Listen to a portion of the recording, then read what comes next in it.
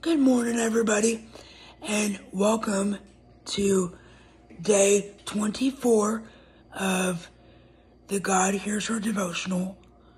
Our passage this morning will be in Habakkuk chapter 1, verses 1 through 4. So if y'all are ready, let's get started. And the word says, the prophecy that Habakkuk the prophet received.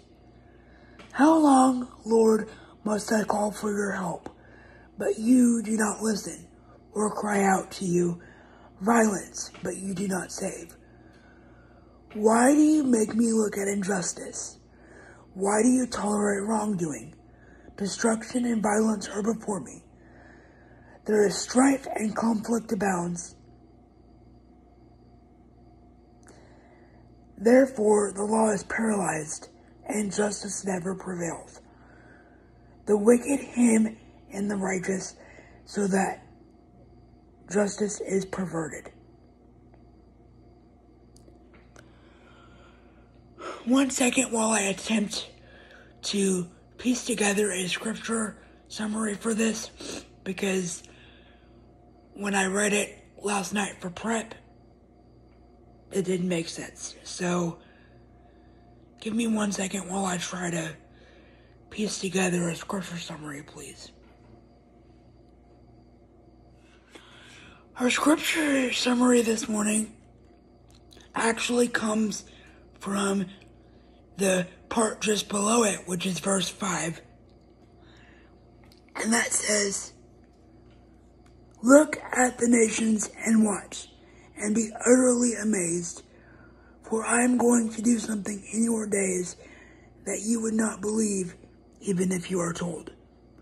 So, from that part of the scripture, I wrote down, God is preparing you for your dream life.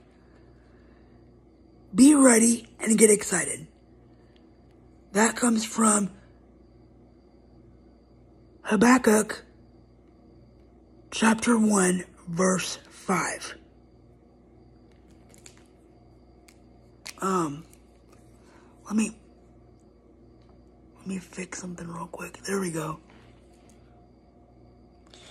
So, the past year and a half, I would say, from summer of 23 to 24, which is to spring of 24, which is now, for the most part, besides my Bible study videos and a little bit of life sprinkled in, I have been pretty quiet in my day-to-day life. I just teach on Wednesdays and stay at home because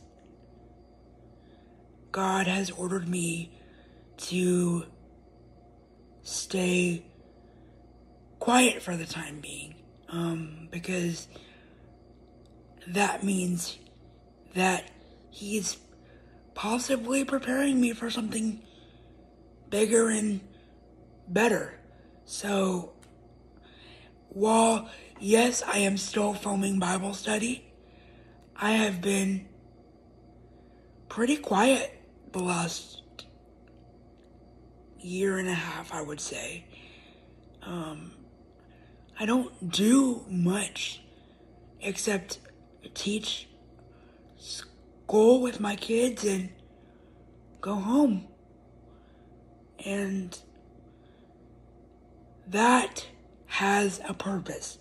I don't know what that purpose is yet, but that's why God has put me in this season of resting in solitude. So, while I'm in my season of resting in solitude, I'm also preparing for my next season of life, if that makes any sense. Thank y'all so much for watching, and I will see you guys tomorrow. Bye, everybody.